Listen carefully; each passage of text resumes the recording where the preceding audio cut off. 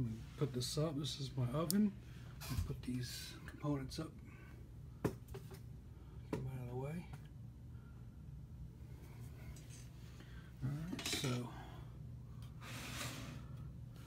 this is my little oven. Just a mini, little tiny little toaster oven.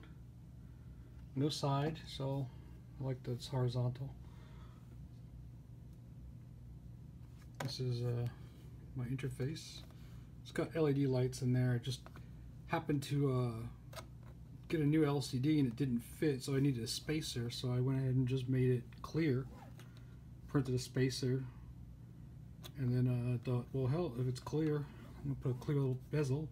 I'm going to put some LED lights on there. I could use them as warning lights or status lights or something like that. I thought that was kind of cool. It's kind of hard to see with the lights on, but they're not on full brightness. That's an encoder, status indicator.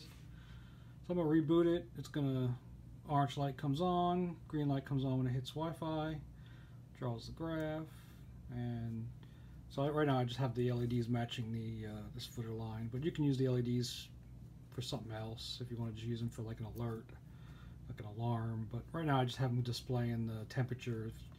Green is above ambient. It goes to orange if it's warming up, and if it can't burn you. And then once it hits red, that means the temperature is above burn level. You know, you can burn yourself if you touch anything in there. That's all I'm using these lights for now. I'll probably change it to, I'll probably change these to stay off, and then just kick them on red when it's reflowing, or flash them. I don't really have a buzzer yet, so maybe I'll just flash the lights.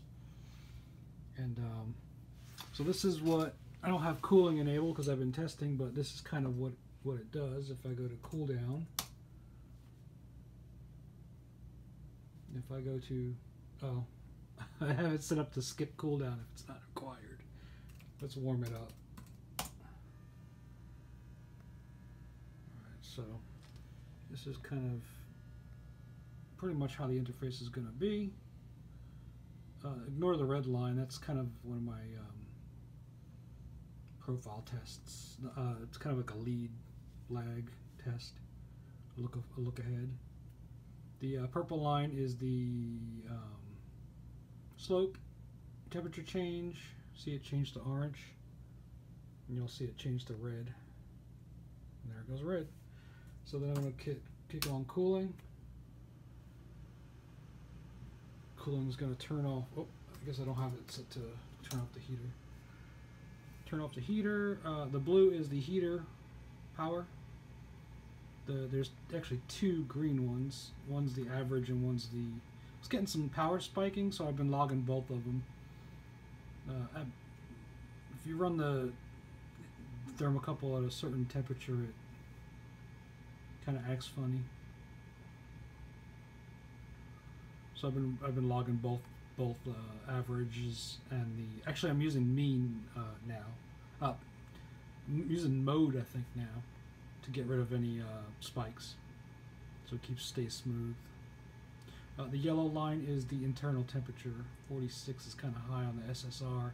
Cold junction's 40. I need to really get the thermocouple amplifier, the Max 31855, outside of this enclosure. I also need to put some holes to pull in cold air. That should solve the problem. But I really need to just move that so that the cold, it's actually like right here, so it's, I need to move it so it's not touching the chamber, because you don't need your cold junction fluctuating like that. I don't think I have, so that's cool down. Normally,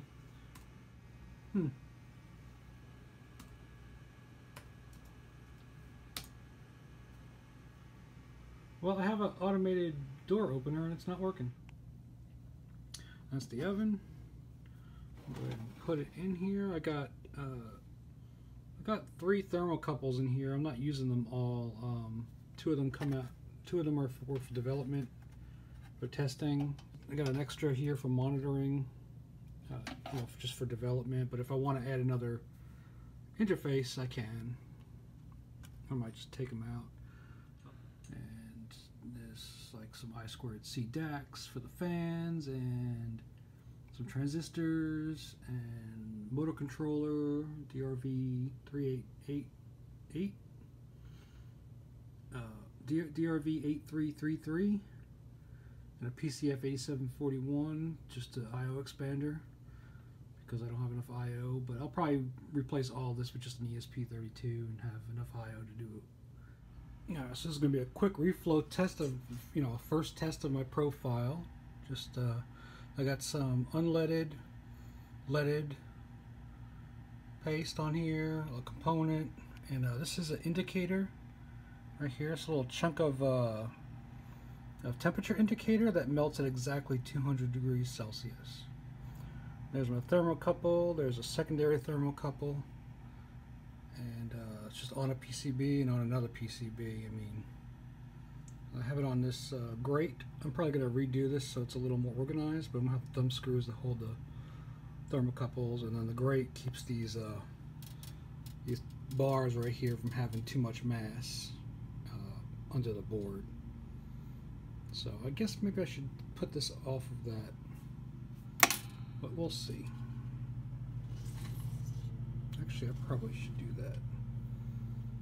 I'll go ahead and put this on the grate. Maybe put the thermocouple on there. Alright, so there's the test. So I'm going to close this up and see how it goes.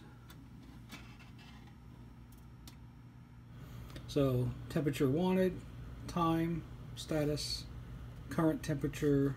Let's see, I got some stat information here, Wi-Fi, heating, fan status. I have an NTC on the SSR to monitor its temperature. This is the cold junction of the MAX 31855. This is the power level of the SSR, and this is the standard deviation of the temperature change.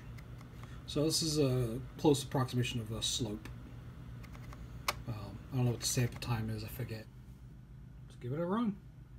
I have full control over serial and telnet to this. I don't have a web interface yet, but so I can do stuff like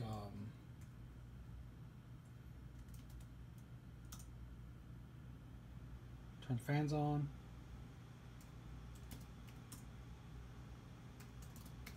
turn fans off, open and close the lid. I can reboot it. I gotta fix the LEDs. They're constantly updating, so they're gonna flicker a little bit. Sorry for the handheld. There's my curve and an approximation, kind of an approximation of what my target curve is. Your look ahead and your lead lag. All right, so I'm gonna start a reflow. I want to capture what temperature it smokes at, because I do have an extraction fan. I need to learn when to turn that on. When the volatiles hit the roof, I can suck those out to filter them so they don't just come pouring out the front. The door's not sealed right now, so I'm gonna have some leakage out of that. And let's just see how it goes. So I'm gonna do our reflow. Start reflow. Give it a second to go. It's gonna do a preheat. It's gonna do 100% for maybe 10 seconds, I think, to get it moving. Oh, that was very fast. Maybe 5 seconds. I might have to adjust that. I have an internal fan that turns on, starts cooling the SSR down.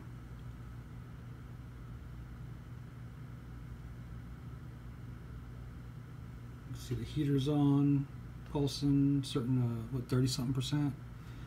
Depending on my PID. The PID might be a little high. We'll see what it does. When it hits 50, it should enter the curve and start reflowing. There we go. So now we're actually going to start ramping up. And we start timing. Now we wait. See if we overshoot.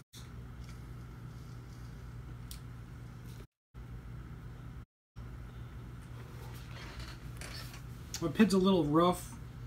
It's kind of undershooting and then overshooting. But as long as I can tweak that out. I don't have. I need to customize the PID terms for ramp, soak, and peak. Right now I'm just kind of using one. set. Oh, I just realized the top's all jumbled there. That's 123, 132. That's the desired target temp. See how bad my undershoot is? See how my slope is totally offset? So I need to adjust that pre-start time. Get it moving a little bit longer. Like I said, I thought that preheat was 10 seconds full power, but it didn't seem to last more than a couple seconds. Let me double check the code. Preheat. It says full power 10 seconds. I'm gonna have to look into that. I might be wrong. All right, so now see, I mean, the curve's pretty good. It's just lagging. It's it's like 20 seconds late. So I'm not timing my peak, so I'm probably gonna miss my peak. Let me go ahead and start putting this into focus. We're getting up there, the soak temperature. And you start to see some of the paste starts to dry out.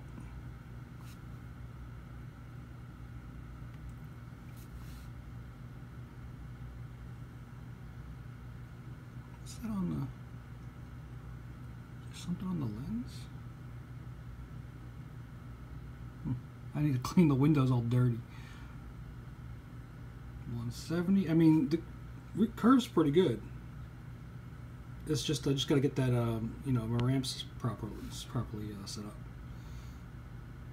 And I gotta fix the alignment of my screen. It's showing the desired temperature and then the look ahead temperature, and it should start ramping up here. I think I do have aggressive PIDs enabled for this zone, so it should start kicking up full power. You can see the LEDs flickering from. Alright, we should start to see some stuff start to happen.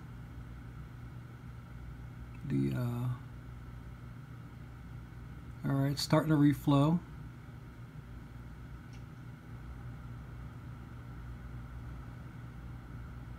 We're about to hit 200. Solder's reflowing already, but that rock hasn't started to melt yet. It's starting to melt, so it probably already hit 200. See, I'm probably undershooting. Yeah, I only hit 198. So I'll need to fix that a little bit. But this should be a good enough reflow for no lead, for lead free. That obviously that peak's going way too far. I got my cooldown timing wrong, I think. Yeah, you can see the curve matches. It's just a little offset. It should already be cooling down. I don't know why it's not. Something's definitely wrong here. So I would have just murdered this board. Let me do an abort.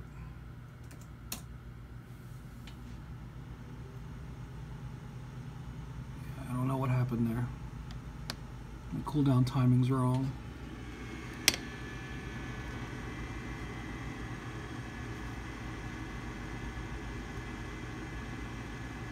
That's not good. It was above 200 for way too long. Should only be 30 seconds peak. So I gotta figure out what happened there. It didn't get hot enough.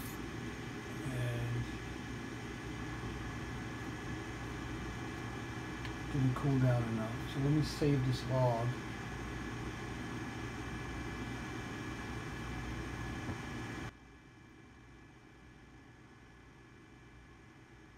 Save this buffer. I'll save it. I'll save my buffer. Now I'm gonna look for peak reflow. Yeah, so hit peak at 424 seconds.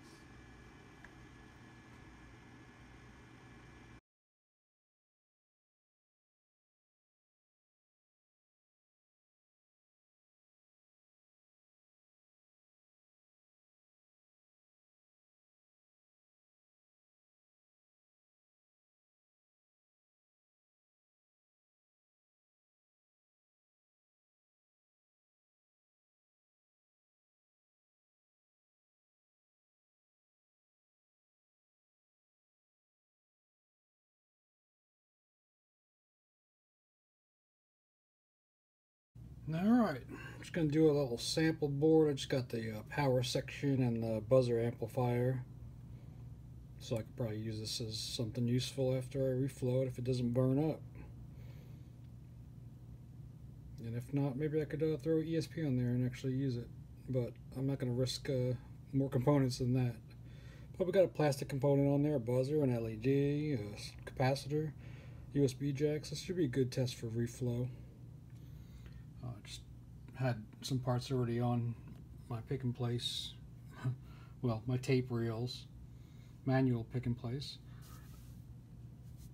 And so I just threw them on this board. This is a white board, so I'm interested to see how that reflows. I understand. I think white needs to have a little bit more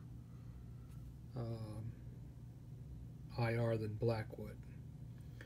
So we'll see. I'm still tweaking the profile and some PID settings, so I just lowered some PID settings. So it might undershoot and not reflow at all, but we will see.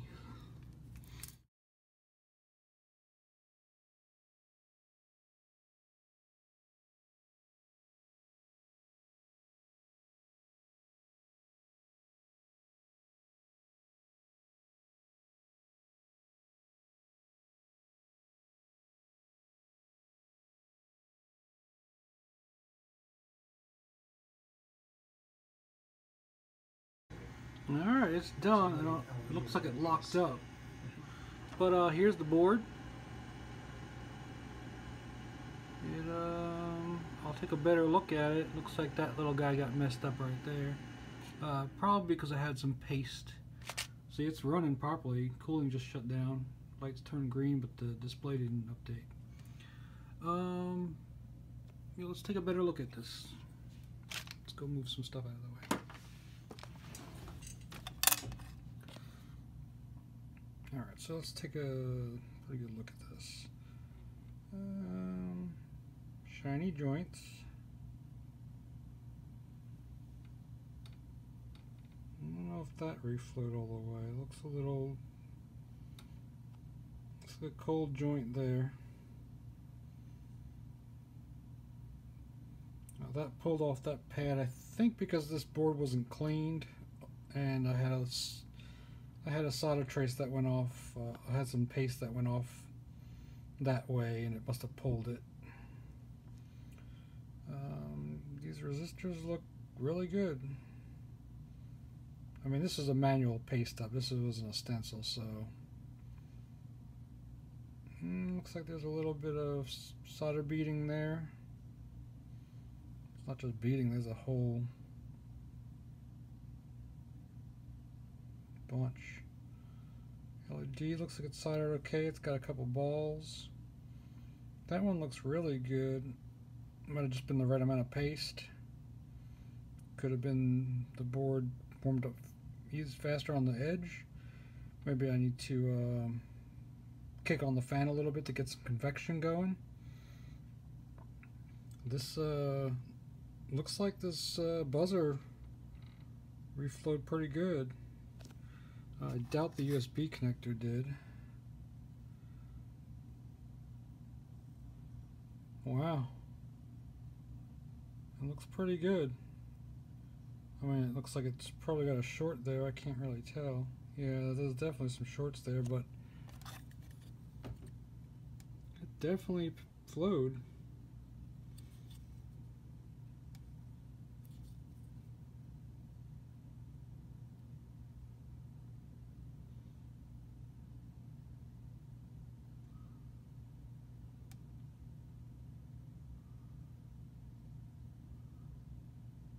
I don't know if that's normal right there, the way that speaker looks. Might have got a little too hot. I don't really know. I'll have to look at some other ones and see. I don't know if that's normal. That might be normal. Oh, look, there's some solder right there. I don't know how that got all the way over there, though.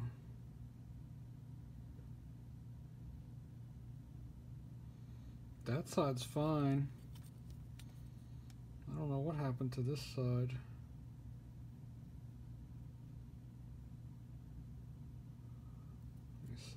Maybe it's just a light. Oh, that's fine. Oh, look, I broke my fingernail. Fingernails are dirty. I was digging in the dirt today. No, that's fine. It was just the lighting. Alright, let's fix that diode, and then oh, you can see it there. There you go. Yeah, the whole thing's bridged. So I'll touch that up and see if it works. Alright, let's see if it works. See if I can do this with one hand.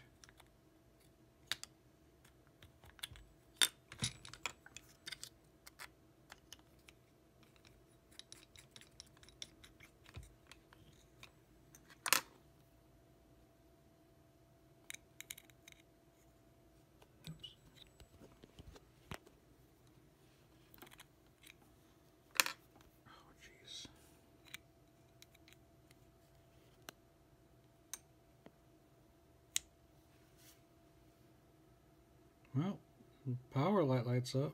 Let's see if we got 3 volts. If we can make that buzzer make noise. Alright, let's see if the speaker works too. 3 volts. I think this is on pin, oops, UV3. Get in there. Get in there. There you go. And 13.